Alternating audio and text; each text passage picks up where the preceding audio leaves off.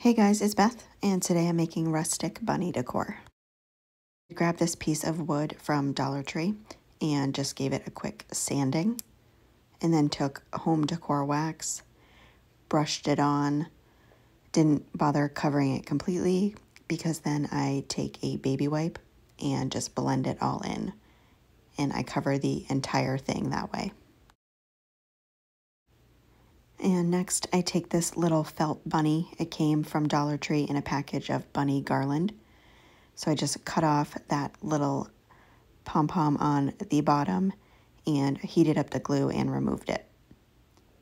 And then I took Waverly chalk paint in Sandstone and painted the side that did not have the glue on it and did 2 coats, drying it in between.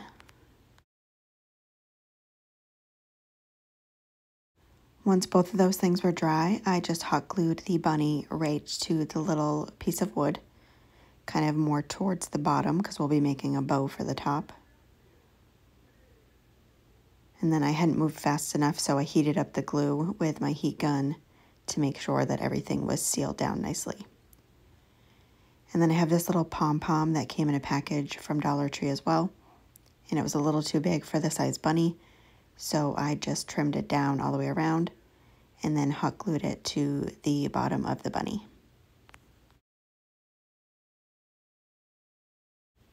And next I wanted to fill in these little holes, so I took the Sandstone chalk paint again and just kind of kept filling it in with the paint and drying it and then filling in it again, just so it kind of matched well.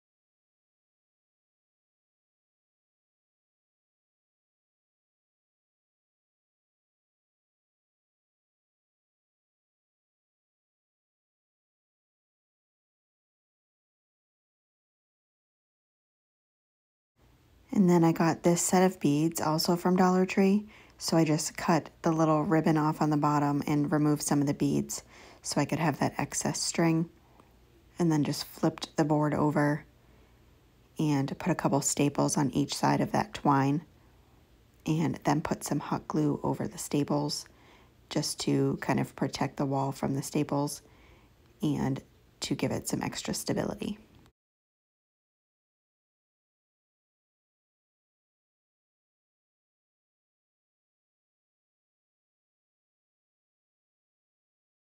And then I needed to make my bow, so I just took a bunch of different ribbons and fabric and pinched them in the center, scrunched them up really tight in the center, and then crisscrossed them in an X in my hand.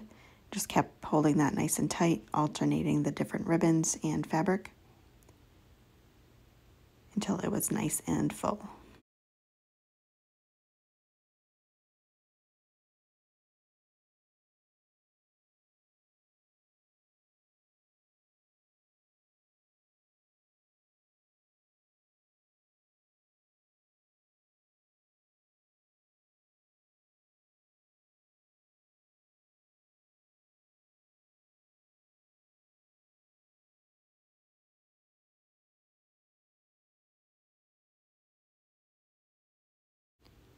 Once it was nice and full, I took a piece of twine and wrapped it around the center where I was holding that together the entire time, and just pulled that really tight and knotted it.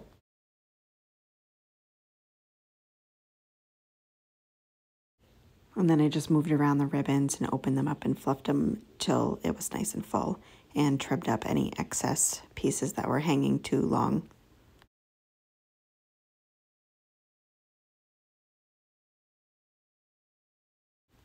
Last thing I had to do was just glue on the bow right on the top of that piece of wood.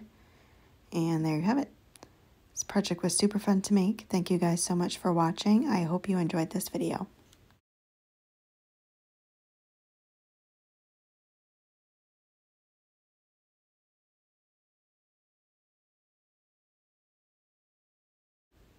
This felt bunny in a pack of garland, these beads, some mesh ribbon, this piece of wood, all from Dollar Tree, twine, some fabric and ribbons, and a little pom-pom from Dollar Tree, home decor wax, sandstone chalk paint, and hot glue.